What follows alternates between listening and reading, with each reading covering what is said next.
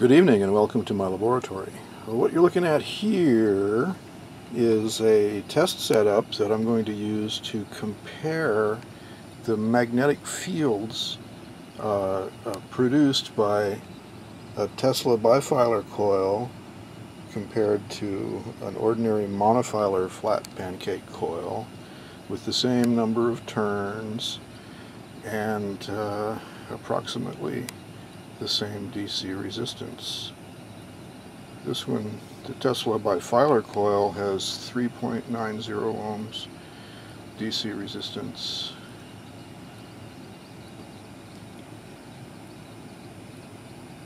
And those kinds of parameters there. The Monofilar coil has 3.92 ohms DC resistance, just a hair more. Same number of turns, same wire, slightly more inductance. 59 is 118, 118. Okay, that could just be because I have a tighter winding on there than I do on this miserable coil over here. And here is the trusty, dusty TriField meter. It measures magnetic or electric fields and microwave radiation, and I'll be using the magnetic 0 to 100 milligauss and magnetic 0 to 3 milligauss ranges for this test. And there's a ruler taped to the table so I know where I've got things positioned. The edge of the box I wanted to have at 15 centimeters away from the reference. X marks the spot, which is where I'll be placing the center of the coils. Okay. Stand by. And here's the function generator that I'll be using to feed the coil with a 10 volt sine wave signal, and I'll be changing the frequency as we go along. And there's the oscilloscope to monitor behind all those cables. Okay, first of all, just to show you that there's no trickery or anything. Oh, this TriField meter, as it says on the back, is optimized for 60 Hertz magnetic settings, or frequency weighted and calibrated for 60 Hertz sine waves. Okay. So it doesn't detect stationary magnetic fields, it only detects alternating magnetic fields.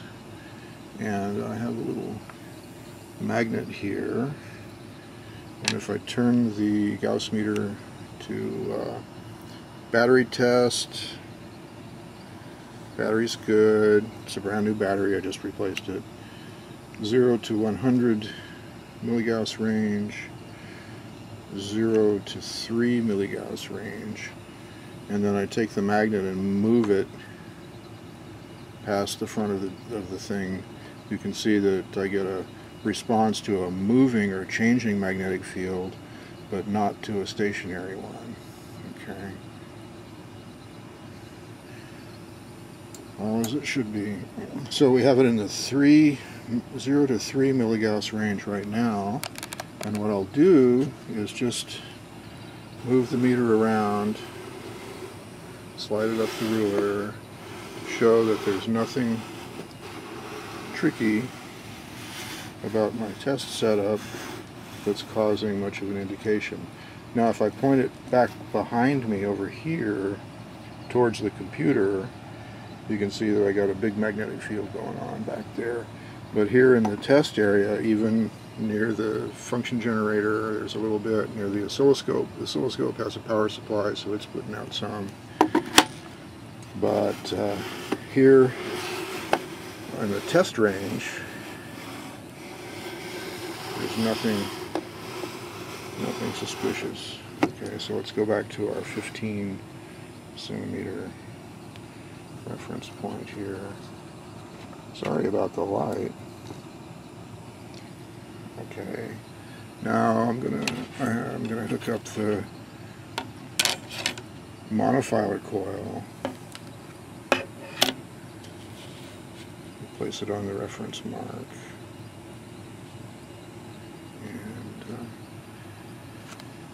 And then I will connect it. Stand by. Had to use both hands to do that. Okay, now I've got the monofilar coil connected to the function generator, and right now it's not producing any output. Frequency is 0. And I've got the TriField meter set to the 0 to 3 milligauss range, so that's going to be the middle range there that goes up to the 3 there. Okay, and now I will start turning the frequency knob on the function generator. That's 30 hertz, 40 hertz, 50 hertz, 60 hertz. Right there, that pegs it at the 3. But if I go higher, 70, 80, 90, now we have to switch over to the 100 milligauss range, and that's the top scale. So we have about 60, a little over 60 milligauss now at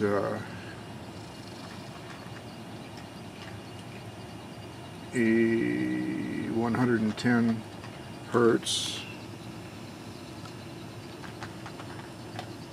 And now I'll go up 12, 13, 14.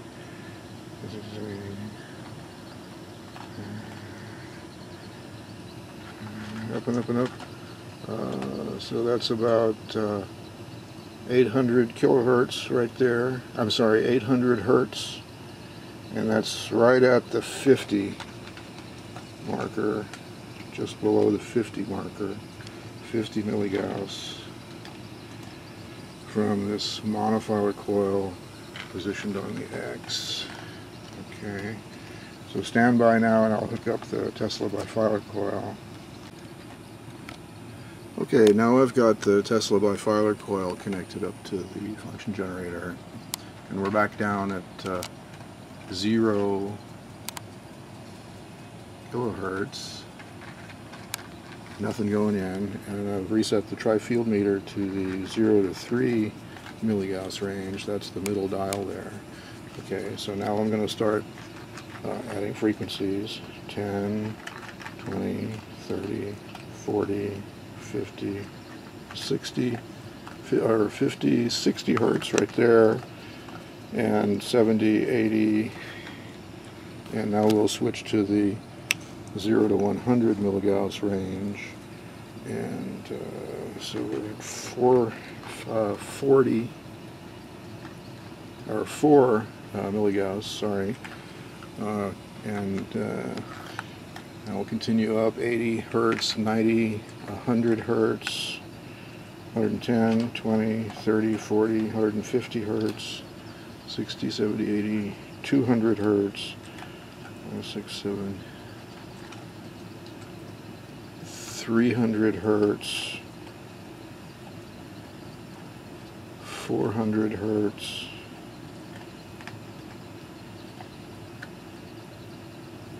500 hertz,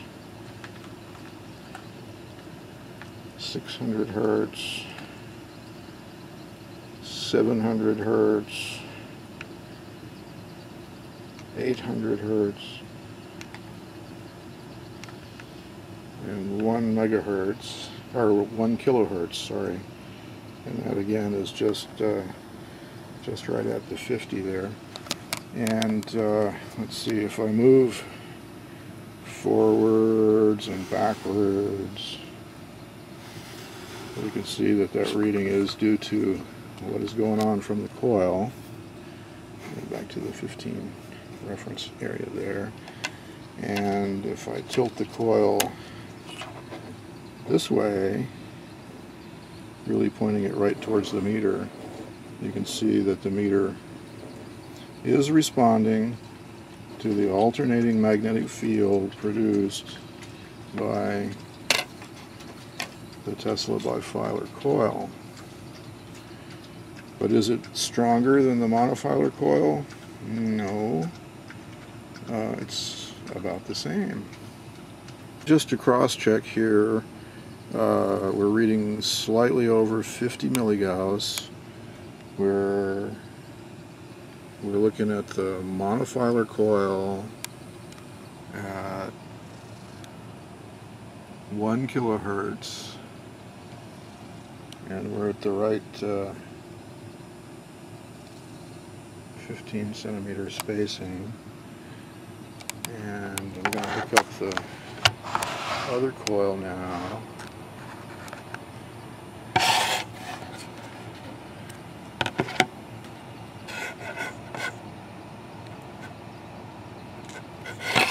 Put it in position. Okay, so now with the Tesla Texas Bifilar coil connected, also still at 1 kilohertz, and the magnetic field is a wee hair over 50 milligauss, and everything is still the same. So we have essentially the same magnitude of magnetic field from the Tesla coil, Tesla Bifilar, and the straight Monofilar coil at 1 kilohertz, and at frequencies between 0 and 1 kilohertz. They're the same. Thank you for watching.